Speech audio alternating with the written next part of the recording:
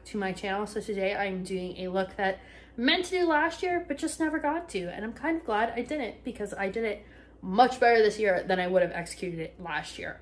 So this is based off a face chart that I will leave right here.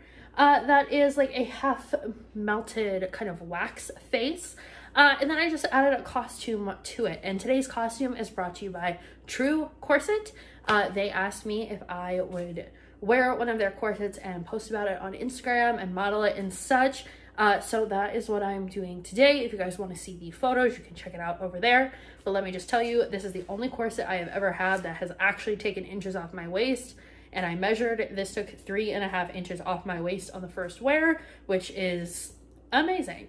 So if you guys like this video, make sure you subscribe, check out my ones from yesterday and the day before, and let's get started.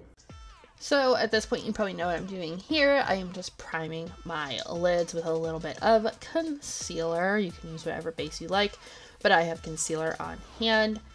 So now I'm going in with this red shadow, and I am taking a pencil brush and just kind of sketching out where I want everything. So just right above the crease, sort of winging it out because I want this side of my face to look very lifted and bright because the other side is obviously supposed to look droopy and melting. So we want to wing that out a little bit and then just blend our lives away with this shadow. This is a ColourPop shadow, but you can use, of course, anything that you want. And you can do this look with all different colors. I just chose to go with kind of yellow and orange because I thought they looked more like candle wax. And I've used a lot of blue and green lately, so I wanted to change it up.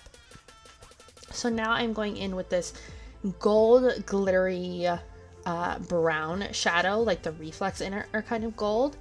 And I'm just adding that to my lid with my finger and then again blending it out. This is a ColourPop shadow too. I believe this one is called White Rabbit. So then I just threw on a quick wing, again totally optional, and some mascara. This side of the face you can really do whatever you want with it, make it really pretty, make it really dark and smoky, whatever you like. So now just going in with my foundation and a blending brush. We are only going to put foundation on half our face. I personally don't put foundation under my water activated paints, but if you want to, that is totally cool. It still works. I just don't usually have any issues with staining unless I'm using red, so I am not putting down a base layer. So now I'm just taking this metallic gray shade and smoking out underneath my eyes. I also threw concealer on, but my camera stopped recording while I was doing my concealer. So now is time to contour, and I'm doing a pretty high and sharp contour. I'm going up very high on my cheekbone and then bringing it down to give a really kind of carved out look, again just to make that contrast between the two sides even more so. And then going in under my jaw, and then I did do a little bit on my forehead too. Now if you're gonna wear a wig with bangs for any reason, you don't have to contour your forehead, but I knew I was going to be wearing a lace front, so I wanted to have that in there, and then I just blended it out with my foundation brush. And now, no, your eyes do not deceive you, and it is not 2014, but I am using MAC Mineralized Skin Finish in Soft and Gentle for my highlight today.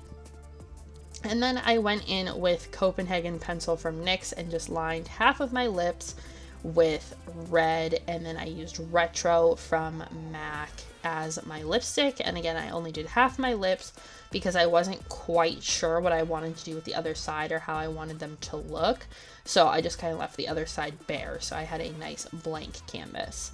And then I did my brows real quick with a little bit of brow gel. Again, do your brows however you like. I just threw this on because I didn't have a shade I wanted. So now I am sketching out the other eye with my pencil brush and same red shadow we used in the crease before. And everything is going on a downward angle and very drawn out and exaggerated. Now some of this did get covered up by the face paint, but I drew it back in later. But just so you can see the vision, we want everything to look like it's melting down the face. So instead of winging out the edge, I brought it down toward my cheek. Same with the brown shadow on the lid. I brought it out and down, just like very curvy, very kind of Salvador Dali with the way you want everything to look. Just very droopy, melting, you know, waxy, because that's what we're going for. This kind of house of wax, melting wax figure sort of business. So now, going in with my Snazaroof water activated face paint, I used yellow today, but again, use whatever colors you like. You can make this super psychedelic with like some neons and all kinds of goodness like that. I think that would be super cool. If someone does that, let me know, because I would love to see it. And I just kind of made my line of like demarcation of where I was going to stop everything, which just butts up against my foundation. And if you are just getting into face paint, I would say these brushes are super, super good, and I highly recommend them because they are super cheap and very easy to wash and reuse. So yeah, I just did a lot of filling in here. You'll kind of see that I drew like this contour line. I went back and ended up filling that in anyway, so don't worry so much about that. Just worry about getting your base layer of paint down. So whatever color you want to use most of, just paint your whole face with that.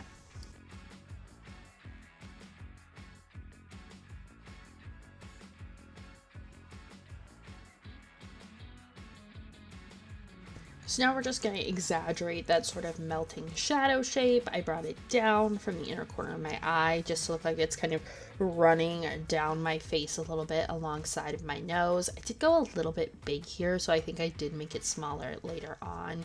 But again, this look is really trial and error and trusting the process of what I wanted and going back to the picture and just looking at the reference to try and figure out, is this where this should be? Is this where that should be? Should I highlight or shade here? So yeah, just trust the process with this.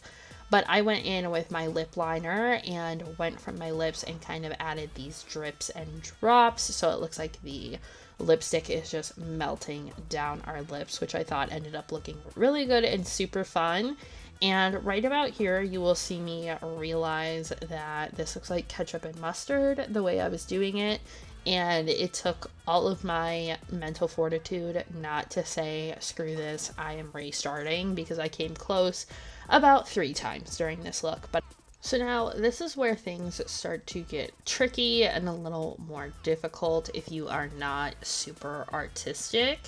And I would not say that I'm very artistic. Like, I am not good with shading and light sourcing and all of that stuff.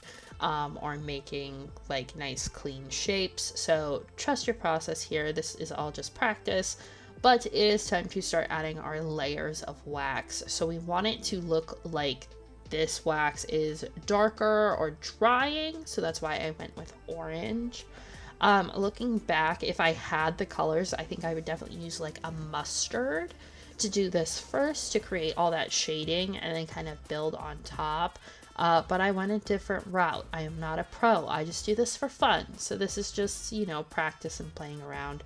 But I did do this along the contour of my face so that it would kind of naturally contour everything and be coming down.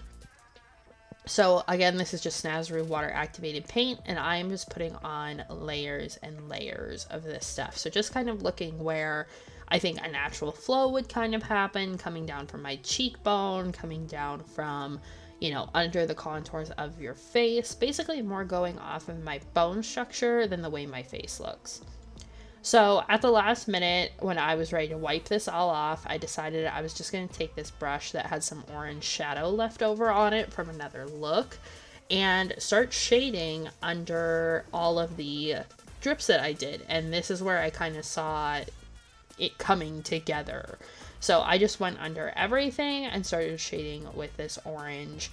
And this took a while, but it did make me want to keep going. So I just added more layers on my forehead to kind of bring it together and get a more, you know, clear vision of how it went. But basically, at this point, it's just adding lines and shading underneath them so that it gives that nice shadowy drip.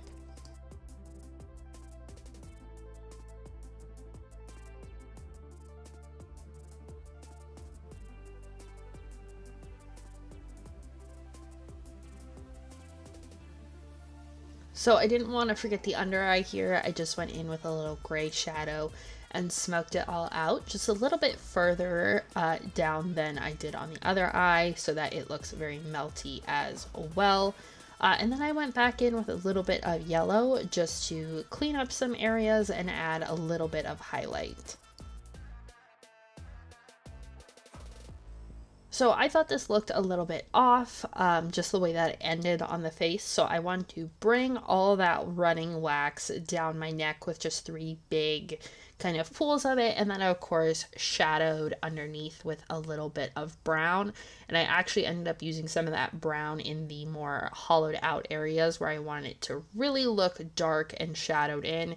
And I think this is where the look really came together once I got underneath some of these, you know, big contours, like right there. I was like, yes, that is gorgeous. And then right there, I think it looked really good after I did all that. And then I just added some little like semicircles to make it look like more wax would be dripping, like the process was still going. And that was basically it. So this is the finished look after a lot of shading, blending, and highlighting. This was very much a trust the process kind of look. But my wig I got off of brand on Instagram. It's an Amazon wig, but I really love it. I've worn this quite a bit. But I will leave the link for you guys down below. Hat is from Forever 21. Shirt is from Shein. So I hope you guys enjoyed this look, and I'll see you guys tomorrow for another video.